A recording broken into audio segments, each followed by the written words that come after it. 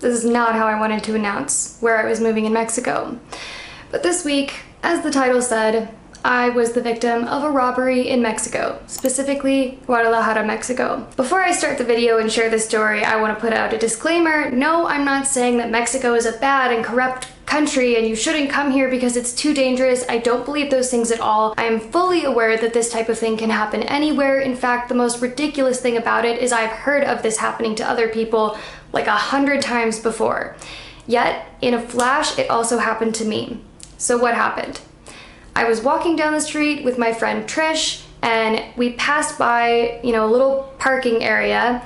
Out of the corner of my eye, I did see a guy sitting on his motorcycle, looking down at a phone, and in just a split second, he zoomed out of that parking lot in between us and scooped my phone right out of my hand.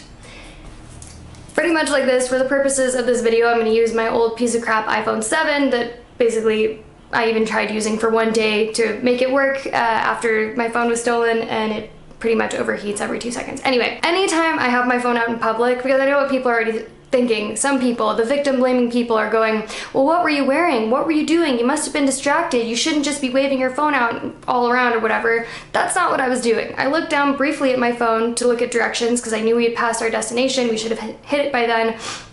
And I had my phone in my hand pretty much like this, like I always do, because I'm very aware that this is a type of robbery that can happen.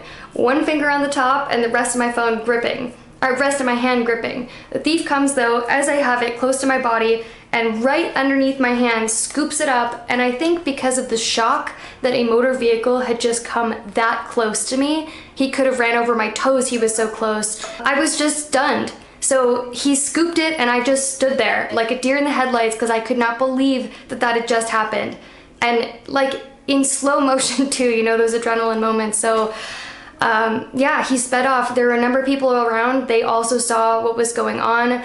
I yelled over at this family like, ¿Pueden ayudarme? Can somebody help me? And they came over. Of course, there's nothing that they can do. Another nice bystander came over offering to help, or kind of we were asking him to help. He helped us flag down some police officers. I filed a very unofficial report with some officers, put my name down. They heard the story and then dropped us back off at my apartment. But that was it. Somehow this thief was able to find my iPhone within 4 minutes, I estimate, of it being stolen. I have no idea how that happened. Apple support has no idea how that happened because you would need my passcode to get into the phone and my Apple ID and password in order to turn that off. So if you have any ideas about that, please comment below, because I would just like the peace of mind of knowing how the heck this guy made my phone invisible. So it's no longer associated with my account. I can't see the last location.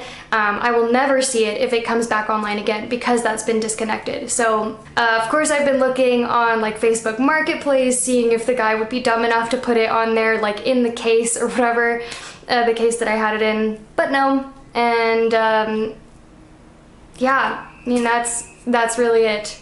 I still can't believe that this happened in the daytime when I was walking with somebody and with other people around. That's how bold this guy was.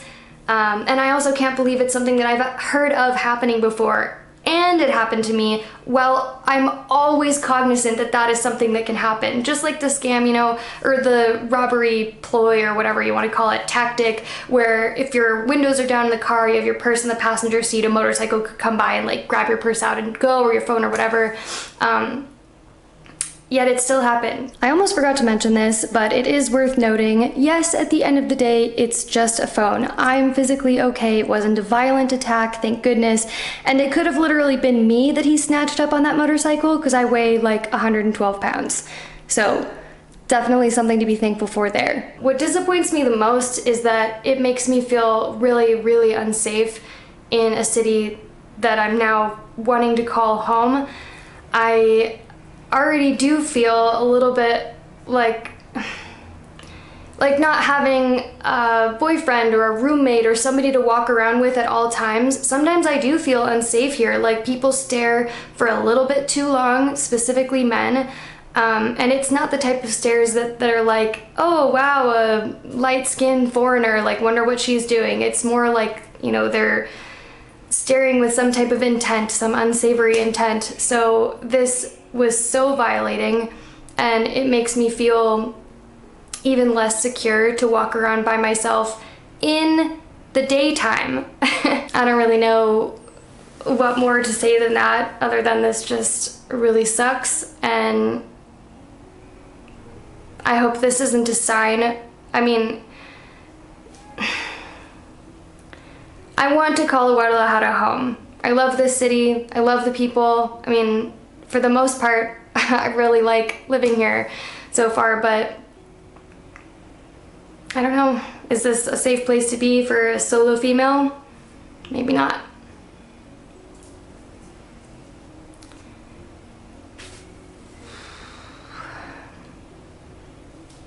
So I also forgot to share that I posted something in a foreigners Facebook group and basically was like, I think this is completely pointless to even ask, but is there anything else that I can do? You know, if anybody has any ideas.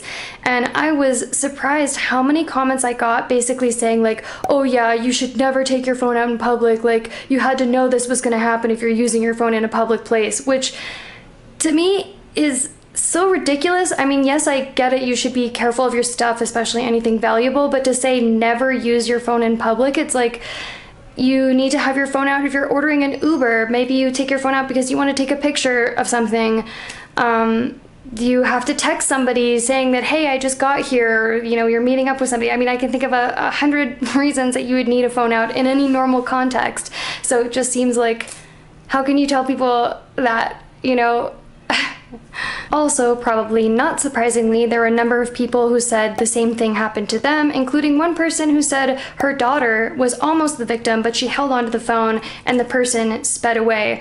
Thinking back, I'm like, man, I wonder how the situation would have gone down if something like that had happened, you know?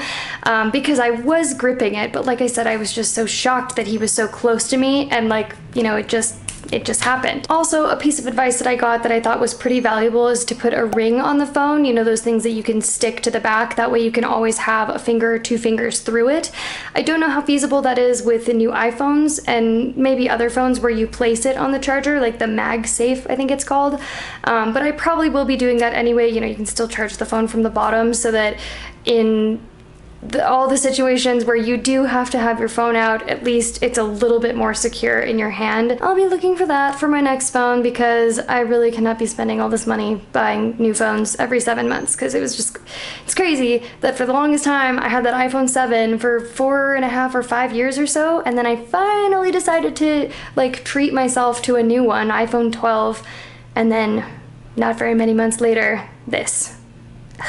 On a more positive note, you can click on this video to see all sorts of shenanigans that went down last week when I attempted to make my favorite Mexican recipe, pozole verde. Please subscribe to my channel and I'll be sure to post updates and continue posting videos in Mexico. No, I'm not leaving. And one more thing.